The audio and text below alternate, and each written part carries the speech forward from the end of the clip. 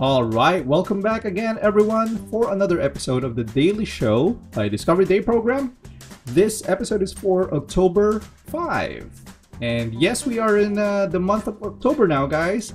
As usual, I just want to check up on you. How are you doing? I hope you are having a great time today, or if you're just, again, starting your day, I hope you're looking forward to an awesome day ahead of you.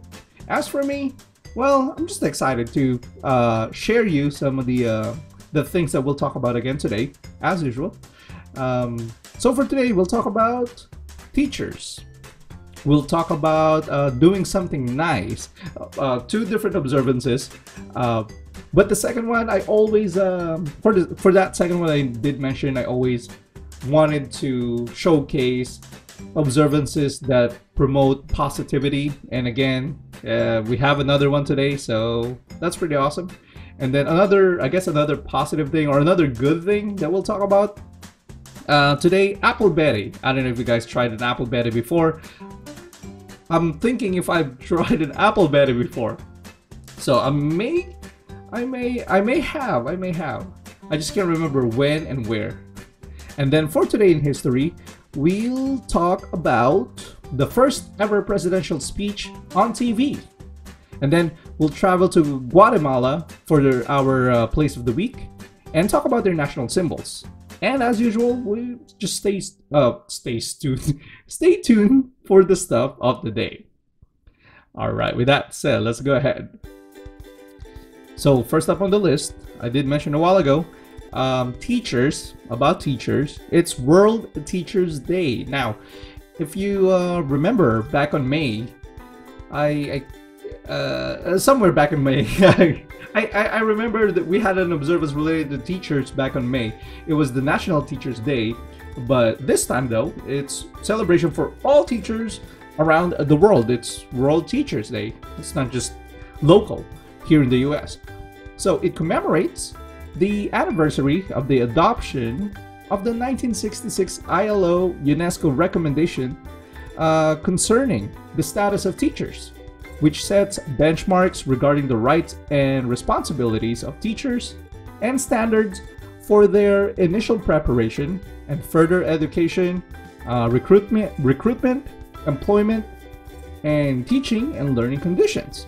The recommendation concerning the status of higher education teaching personnel was adopted in 1997 to complement the 1966 recommendation by covering teaching personnel in higher education. Then this observance, World Teachers Day, has been celebrated since 1994. So I guess compared to other observances, this one's pretty recent, just 1994. Okay, back on May, I did mention the fact that being a teacher is not as easy as many people might think. It's not just all about going to the classroom and start writing on the board and then ask the students to read the book, and then you ask questions in the end. For me, it shouldn't be just like that. A teacher or an awesome teacher for me will take responsibility for teaching accurate information and knowledge. So what it means, what I'm trying to say, I guess, is like if there's any misinformation that a teacher have shared to their students, and they realize it was wrong, as a teacher, one should feel responsible by correcting it right away. That, hey, oh, by the way, this is what I taught before, but that was actually inaccurate. So this is the correct information. So something like that. I consider that being a good one good character of a good teacher. Not just I want to get a paycheck or something. Speaking of teachers, or speaking of good teachers, there are a lot of unheard teachers who basically go aside from being passionate They even go above and beyond. You know, they even go an extra mile to be able to teach other children who doesn't have access to education. You know, especially in developing countries. The reason why I'm saying this is because I saw a news. You know, I saw a news. Well, it's in our country. I mean, our country is still considered to be developing country. You know. So, anyways, I've seen this news about a couple of teachers. I would say like 2, 3, if I remember it correctly. So they traveled by foot to a very remote region where there is no vehicle access. It would take them hours to reach the building. So I think it's kind of like how do I say it? It's kind of like news, but also documentary style or something, you know.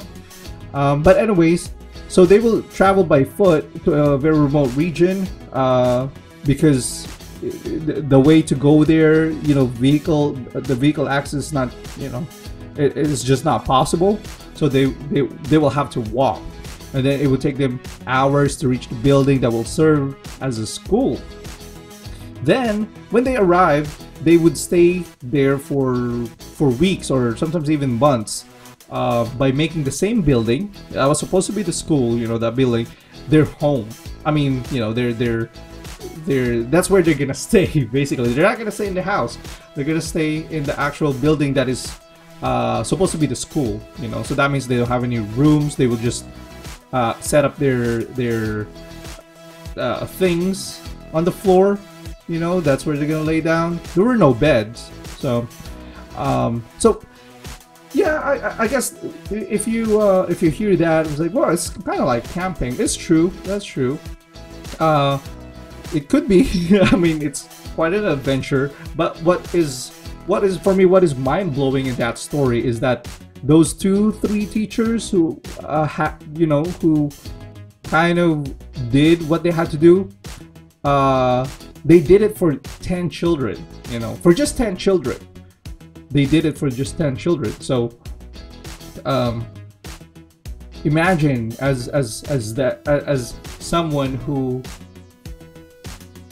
don't really be, you know, they don't really get compensated enough for that effort right there. So that's kind of like the sad part too. But that didn't stop them from deciding to share knowledge or to educate these 10 children who unfortunately lives in a remote region, and that's amazing. I mean, for me, that is amazing. That is pretty. I mean, you have these responsible teachers, you have these passionate teachers, and then you have these teachers who actually go way above their or outside their comfort zone just for the sake of educating other children who unfortunately don't have the ability or the capacity to go to a regular school. So that is pretty amazing for me. So that is what it means to be an awesome teacher. Well, I mean, I'm not saying you're supposed to like travel to the wilderness and do the same thing. I'm just sharing, you know. I'm sure they're not the only ones who are doing it. I'm sure in other countries, and especially the developing countries, they have their fair share of these awesomeness of teachers for them. I did just share what I saw in one of our news outlets. So yeah, and of course, if there are awesome teachers, well, of course, there's also gonna be the not so awesome, you know, like those quote unquote teachers who are pretty much just around to get their paycheck, you know, the one that I just said a while ago. So I don't know, it's quite sad for me, because, you know, the teachers who are really good and passionate about educating people and sharing their knowledge, you know, to the students, they're getting tainted the same as those who don't care, you know. So and then that's why if I hear some people would say, well, you know, these teachers, they're not really struggling and all, you know, that's not true. Every profession has some level of challenge. So yeah. Anyways, for this day, you get a second time appreciating your favorite teacher and acknowledging their hard work in order to pass their knowledge and to get you educated, you know. And of course, our first teachers should be our parents, if ever. They're the ones who teach us the basics before we go to the actual school. So yeah. All right, next up we got do something nice day. Hold on one second. Let me just. Okay, I thought I wasn't recording. I thought I forgot to press record, but no, we're good. We're good. I'm like, I've been talking for about 10 minutes here already, and if it wasn't recorded, I have to start over again. But no, we're good, I guess. Anyways, do something nice day. So yesterday, it's not my episode, it's Liz, but she may have introduced the observance called International Toot Your Own Flute Day. Yeah, just in case she mentioned that. If not, then that observance is supposed to be for yesterday, where you spend the day just thinking and just focusing about yourself. Today, though, is a day to be selfless. It's the opposite of this observance, the International Toot Your Own Flute Day. Today, the do something nice, or do something nice day, is the opposite of that, where you're going to not think about yourself or not focus about yourself, focus on yourself, but to other people. There you go. So you should put your thoughts into actions by doing something nice for other people. The most important thing, though, is whatever you do should be done not because it will evoke a positive response from someone else, but mainly because you're doing it from the bottom of your heart. There you go. You don't want to do something that you feel obligated or forced to, you know? So often we go through our days in a hurry and don't think about the effect on other people or someone else that stopping and pausing to do something nice will have. Today is a day to set a foundation of kindness, and hopefully will stay long after this day has passed. You know, it's even gonna be better if this is more of an everyday thing or an everyday habit. Now, again, doing something nice for someone shouldn't be you shouldn't feel obligated, and we're not actually talking about something big where I can drive someone to their work, or I can buy someone lunch. That's at level. I mean, you could even like start from as simple as greeting everyone good morning, because you know, maybe someone woke up not having a good day. Your greetings might change their mood for the whole day. That is nice. That is nice. I mean, the person will find you nice for that. So little things count too. It doesn't need to be like something big or something fancy, you know. Just a reminder. Okay, so for this observance, challenge yourself before the end of the day if you can do something nice for other people, your friends, family members, your staff. If you're, you know, if you have any staff at home assisting you. What else? I wouldn't really recommend strangers, you know, especially around this time. But if someone needs help, maybe you can help out, you know. So again, just a reminder, you gotta do something nice to others, not to yourself, because if you say, well, I'm gonna celebrate this observance, do something nice day, and I will do something nice for myself. No, that I just cleared it a while ago. It's actually the opposite of that. Doing something nice for other people, okay? For other people. And then, third observance we'll talk about today, something nice. Apple Betty Day right there, or Apple Brown Betty. So this observance is for this. For this amazing dessert. I consider this a dessert. Yeah. Do you guys consider this as a dessert? I hope you do. But okay, so Apple Betty or Apple Brown Betty is similar to an apple pie, but has butter and sweetened crumbs instead of crust. Betties may also be made with other fruits such as berries or pears. and their main seasonings are sugar, cinnamon, and nutmeg. They are often topped with a lemon sauce or whipped cream. The apple betty is American as apple pie, having been eaten during colonial times, which was mentioned in print somewhere in 1864. Wow. And eaten by Ronald and Nancy Reagan while they were in the White House, being one of their favorite desserts. Oh yeah, well, I don't know why I had to justify that this thing is a dessert, you know. Well, the reason why I'm saying it is because sometimes if the food is really good, you kind of forget about the serving size, you know. So that's a good reason to emphasize it's a dessert, because if it's a dessert, it's not a meal. It's something you would take after the meal, so should be taken into tiny serving. There you go. And remember, this has like a lot of sugar too, so another reason not to finish the whole pie, you know, or Betty. We're talking about Betty. So if your diet allows, as usual, why not get a bite of this wonderful dessert? We don't have any other notable observances we'll mention for this episode, so we're gonna jump straight to Today in History. Here we go, 1947. President Harry Truman makes the first ever televised presidential address from the White House, asking Americans to cut back on their use of grain in order to help starving Europeans. Excuse me. So at that time of Truman's food conservation speech, Europe was still recovering from World War II and suffering from famine.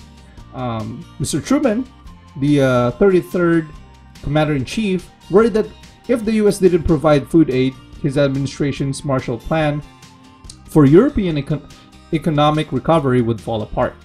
He asked farmers and distillers to reduce grain use and requested that the public voluntarily forego meat on Tuesdays, eggs and poultry on Thursdays, and save a slice of bread each day. The food program was short-lived, as ultimately the Marshall Plan succeeded in helping to spur economic I can't pronounce that word. Let me try it again. Revitalization. Revitalization. There you go. And growth in Europe.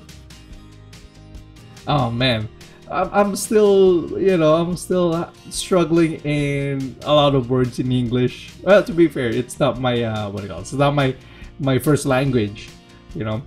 Anyways, in 1947, television was still very new, and the number of TV sets in the U.S. homes only numbered in the thousands, you know. By the early 1950s, however, millions of Americans owned TVs.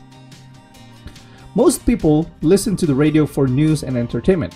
However, although the majority of Americans missed Truman's TV debut, his speech signaled the start of a powerful and complex relationship between the White House and a medium that would have enormous impact on the American presidency.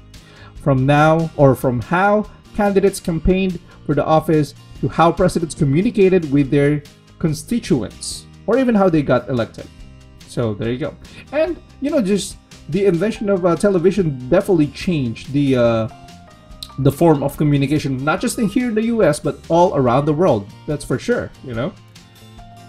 We have one more, by the way, for Today in History. 1919, young Italian car mechanic and engineer named Enzo Ferrari, if I would go with the, I don't know, American accent. Well, I do have a different accent, that's for sure, you know. Anyways, Enzo Ferrari takes part in his first car race, a hill climb in Parma, Italy. He finished 4th. Ferrari was a good driver, but not a great one. In all, he won just 13 of the 47 races he entered.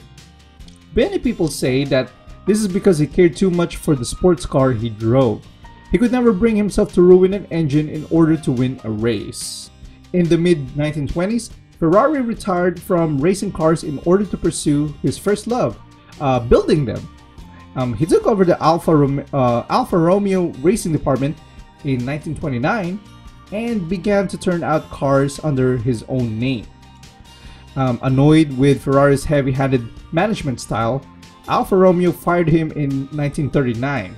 After that, he started his own manufacturing firm, but he spent the war years building machine tools instead of race cars. Then in 1947, the first real Ferraris appeared on the market. Finally, the same year Ferrari won the Rome Grand Prix, his first race as an independent car maker. Then in 1949, 2 years after that, Ferrari won the Le Mans road race for the first time, and in 1952, one of the team's driver, Alberto Ascari, became the world racing champion. He won every race he entered that year. So it's quite, I would say, an inspiring story of that tells you not to give up in life. Early on it's gonna be tough, but you'll eventually get the success that you've been looking for, as long as you pursue your dream, as long as you're passionate about what you're doing. Then yes, like being, like teaching kids for our World Teachers Day. I almost said National Teachers World Teachers Day. There you go. So some of the notable figures born today, we have first Chester A. Arthur in 1829. So the 21st president of the United States. Prior to becoming president, Mr. Arthur had a long involvement with New York Republican politics and became James Garfield's vice presidential nominee to balance the ticket. After a year and a half, he became president after Garfield was assassinated. Arthur's one-term presidency is mainly remembered for his advocacy to civil service or civil service reform. This took shape of the Pendleton Civil Service Reform Act, which he strongly enforced and which became the centerpiece of his administration. In military matters, he oversaw the rebirth of the U.S. Navy. By the time of the 1884 presidential election, he had already decided against a second term, but put up a token effort for the nomination rather than drop out. In any case, the Republicans lost the election and Arthur was succeeded by Democrat candidate Grover Cleveland. So though he was widely praised in his time for his reforms, Arthur's presence largely faded from popular memory over time. We have another one, Robert H. Goddard. So he's an American rocket pioneer. There we go. Not a rock band or anything. Rocket. Sorry about that. But yeah, he's an American rocket pioneer, best known as the founding father of modern rocketry, and built the world's first liquid-fueled rocket, which was successfully launched in 1926. And then we got Kate Winslet, 1975. The youngest person to acquire 6 Academy Award nominations, including the 2008 Academy Award for Best Actress, for which she won for her role in The Reader. One of the few actresses also, or she is also one of the few actresses to have won 3 of the 4 major American Entertainment Awards, with her Oscar, Emmy, and Grammy. There you go. And of course, who would forget about her role as Rose in, come on, Titanic, right? Together with Leo DiCaprio. All right, we're going to Guatemala. So place of the week, national animal. Let's start with that. Quetzal, a long-tailed green and blue member of the Trogon family. Not only is the quetzal the national bird of Guatemala, but it also lends its name to the country's currency and appears on its flag. The quetzal is also one of the spirit guides of the Maya. In case you're wondering why quetzal has been recognized as the national animal or national bird of Guatemala. It is said that the warrior prince Tecun Uman, the last ruler of the Quiche Maya during the Spanish conquest, had one of the birds as his spirit guide. Legend has it that when he died, or when he passed away, the bird swooped down and landed on his body, leaving it with distinctive red feathers on its chest. And then we also have the Mona Blanca, national flower of Guatemala. One of the orchids that grow in Guatemala is this.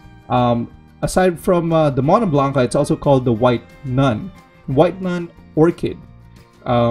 Looking closely at the center of the flower, you'll understand where this white orchid gets its name. In the center of the flower, you're gonna see they are joined together right there. Wait, am I looking at the right picture? Well, I'm looking over here, but I think I'm looking somewhere else in the whole picture of the video. I'm looking at my monitor right now.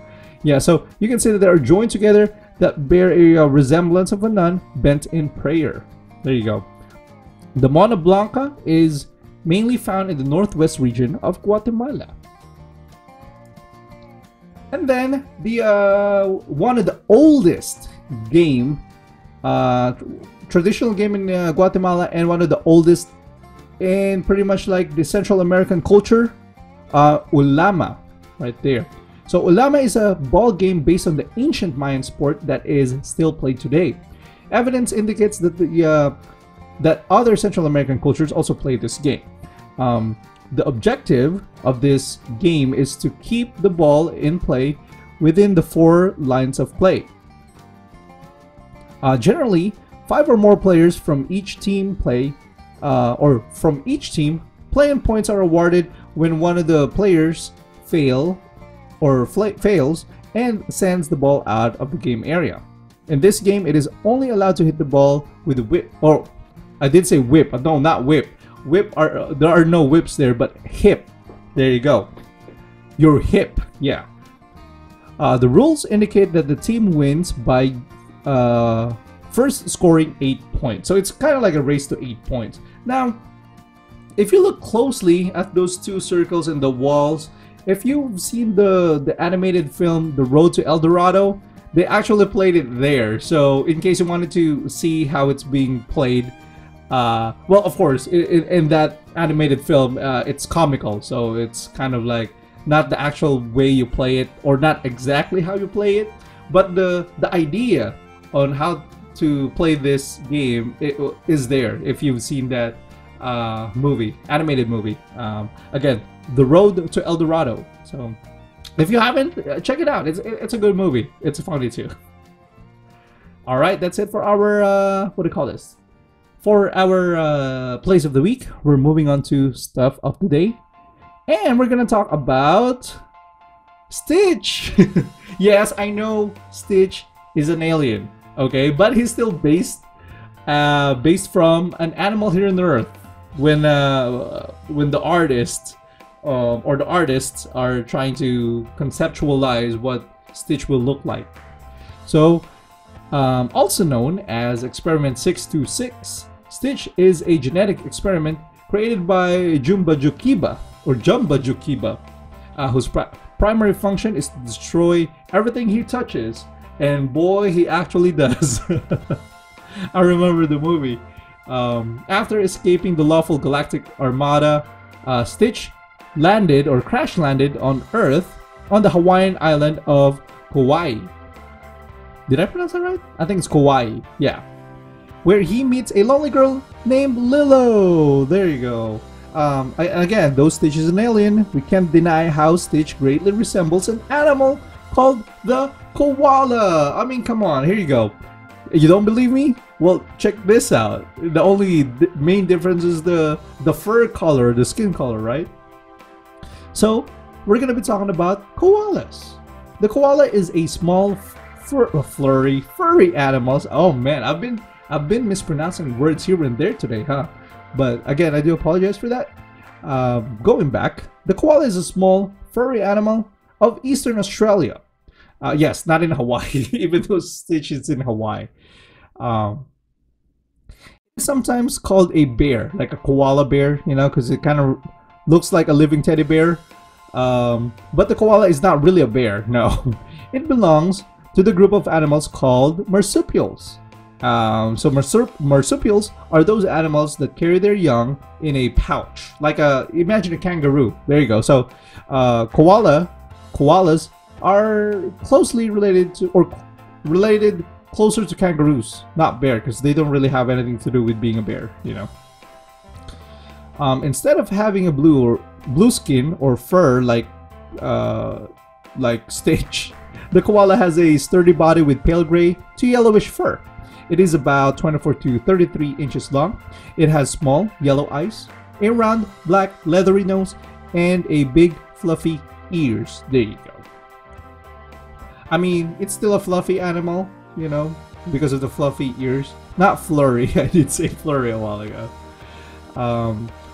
There's a little bit of not so good thing about koala. Not for the koala, but the fact that the koala before was once hunted by millions for its fur, you know. The good thing, however, is that the government passed laws to protect it, to protect the koalas now. So still, koalas are still threatened by diseases and by the loss of its natural habitat. So let's be mindful for our friends Stitch or Experiment 626. I'm kidding, just koalas. Plant of the day, we got coral bells. Coral bells, a long favorite species for gardens, has also become a favorite container plant. These perennial plants come in a range of colors and leaf textures. Coral bells is a mounting plant, and it looks great on its own, or paired with contrasting plants, or with plants that offer varying shades of the same color. There you go. All right, so this is my first October episode. I'm trying to just make sure, because I didn't tell you guys this from last week. We're gonna go Rick rolling today, or at least for the whole month. We're gonna be talking about Rick Astley. So you should have heard of him at least. He's got like his two most iconic songs will be "Never Gonna Give You Up" and "Together Forever." Granted, he's got actually more songs than that, but because of the meme, the internet meme that happened, I think back in 2007 or 2008, that's the reason behind the song "Never Gonna Give You Up" being so famous. So yeah, and again, you probably don't know, but he's got other songs. And for the whole month, here's what we're gonna do. We're gonna talk about his like recent songs. We're not gonna go to the 1980s. He's got songs back in the 1980s too, right? But he's mainly remembered for his 1980s song. So instead of going around that decade, we're gonna go to his recent ones. Like for this one, for example, the first one that we have right here, 2016. Yes, he's still singing up until now. He's making singles. He's making songs up until now. Today, we have "Keep Singing." That's the title. It was released as a digital download in the United Kingdom on April 6 of 2016 as the lead single from his 7th studio album, 50. The song peaked at number 127 on the UK singles chart, and also charted in Belgium. The song was written and produced by Astley and is performed in the key of B flat minor. If you're a musician, you know, you want to know which key Rick Astley sang his song. B minor or B flat minor right there. In an interview, Rick Astley stated that this song reflects a story about his life. So there you go. Now, word of the day, we have, it's October, so 10-letter word. We're gonna go with appreciate. So let me go ahead and spell it for you guys for now. APPRECIATE.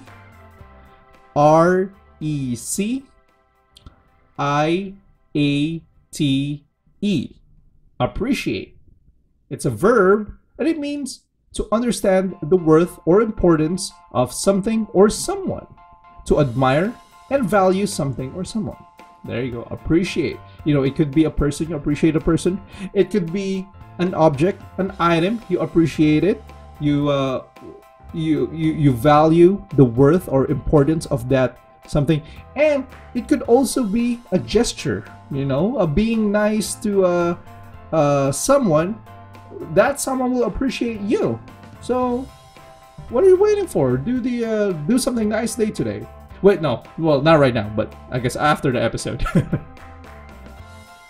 And lastly, our tech trivia for today. Did you guys know the very first mobile phone? And that is what the first mobile phone looks like. I said mobile with letter V. Oh man. But yeah, that's the first mobile phone.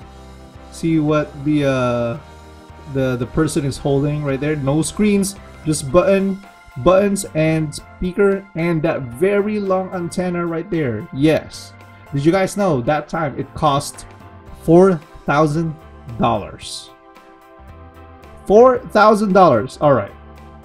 All right. That is crazy to realize, you know. And again, I always tell you guys this, but technology, if it's new, it's bound to be expensive. Until the rest of the world catch up, then the production becomes more accessible, you know, or the production becomes more common. So the value or the price will go down. But anything that's first in the world of technology, it's gonna be bound to be expensive. Just saying. So anyways, it was from Motorola. Motorola released the world's first mobile phone. It's called the DynaTAC, T-A-C, not T-E-C-H. DynaTAC 8000X. And this phone was released in 1983. So, I mean, I'm not used to seeing, you know, a mobile phone like that now. When you say mobile phone, at this point in time, it's this. It's right here. Screen, less button. Very small, very sleek. Well, it's not very, but you know, compared to that one looks like you use it to shave eyes. I'm just saying. Okay, so this one, portable mobile phone. You know, it says $4,000, but if we're gonna go technical, it's $3,995. There you go. Upon release, so it's what, $5 short? Yeah. Okay. It offered 30 minutes of talk time. Charging the device required 10 hours. Oh wow, that was that sounds crazy, you know. Well, again, compared to what we have now, smartphones or mobile phones supposed to last you for a day generally, you know, and then charge you or lets you charge the phone to full level or 100% would be like what, an hour at most now, you know. But this one is kind of like, how do you say it? Like it's inverted.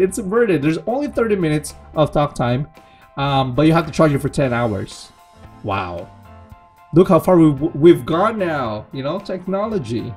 Unsurprisingly, few people purchased the device, but it marked a major breakthrough in the mobile technology. That's true, because again, first implementation of new technology, that technology will have a lot of flaws, and people will eventually learn from the flaws of that device, which will end up making better ones, way better ones. So yeah, there you go. Yeah, nowadays cell phones and smartphones are also as indispensable gadgets in people's lives. I mean, I gotta be honest, you know, these phones, even though I can keep him for quite some time, I would tend to kind of like change it in a year or two. So I know it's not a good practice, but that's how, you know, generally the consumers are now. So Alrighty guys, we're done for today. That is the end of our show today. Thank you so much for joining me. I hope you like it. I hope you learned something new. Don't forget to leave your thoughts about the topics we discussed in the comment section below. And I'll see you guys next time. Bye for now.